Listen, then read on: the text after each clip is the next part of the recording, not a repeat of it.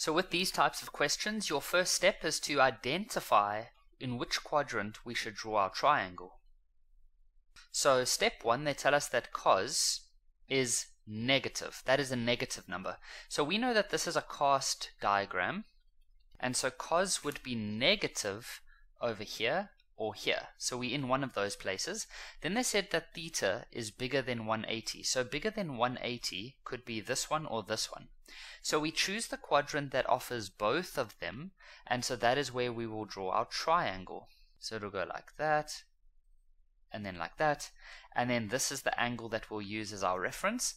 And now they say that cos is negative 3 over 5, so we know that cos is adjacent over hypotenuse. So adjacent is negative 3, and then hypotenuse is 5. To find the missing side in your triangle, you would use Pythagoras.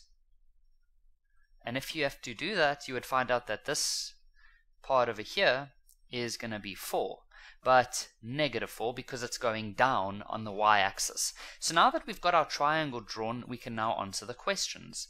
The first question says, what is sin theta?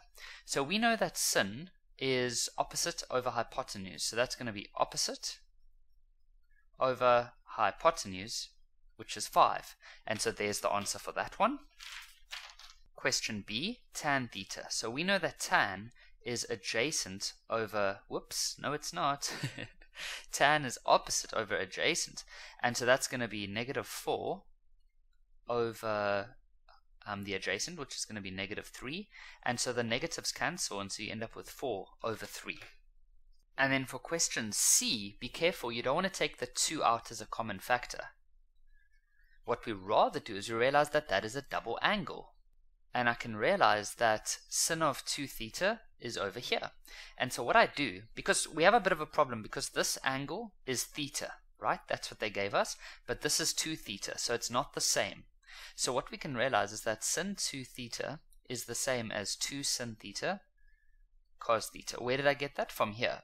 Now what's really nice is that I now have thetas. So everything's matching up quite nicely. So I can say that this is equal to 2. And then sin theta we already worked out as negative 4 over 5.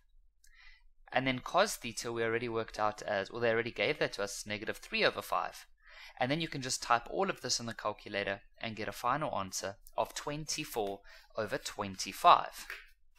And then cos 2 theta is also a double angle, and so you can choose any one of these. I'm just going to choose the top one, and so that's going to be cos squared theta minus sin squared theta. So what's really nice is that here it's a 2 theta, which we don't have. We only have theta. But then on this side of the formula, it is only thetas. So that's easy. So we can now say cos theta, you can think of this as cos theta squared minus sin theta squared. And so cos theta is negative 3 over 5.